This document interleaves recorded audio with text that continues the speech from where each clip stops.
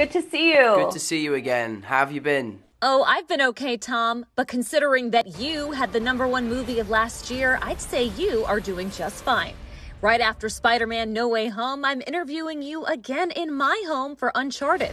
I guess you could say it's not uncharted territory for us. Tom, I did a little TikTok search and I saw that Uncharted has over 480 million views on TikTok. Wow. But then I typed your name in and your name has over 37 billion views on TikTok. Congratulations. That's quite scary. Secondly, for most actors, a biopic is, such an honor in and of itself. But I think a Tom Holland video game may be the next step.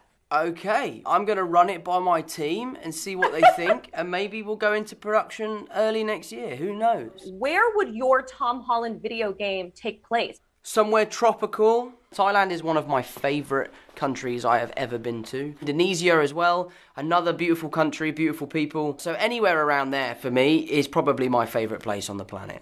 Tomcharted coming soon in Thailand. I love that.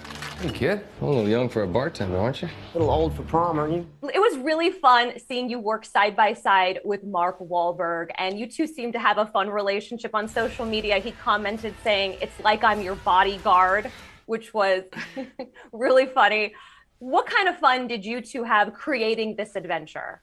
I mean, we had a lot of fun. I think this film lives and dies with the relationship between Nate and Sully, and we're very lucky that Mark and I got on so well. We're always giving each other just because that's who we are as people. We're both very competitive, and, we both love going to the gym, we both love playing golf, so we're natural-born rivals, but we're good mates, and he's been a lovely person to get to know and to get to work with. It was really fun seeing you and Tom in this film together. You have great chemistry. I saw on Instagram you commented on his post saying that you feel like his bodyguard. And he was telling me that you two worked out together. Yeah, he didn't really work out with me. He always said he was going to, but what he did was he would wait for me to leave and then he'd go use my gym to work out. And then he'd tell me the next day, "Oh, that was great, man. Tomorrow, we do a workout. Yeah, tomorrow. Oh, but I'd love to do a little workout with you. We want to do a workout." And they never show up. No! Oh, I believed him. He's a good actor. Hey, put him down, boys. What is that thing on your face? The puberty's right around the corner, kid. You can grow your own.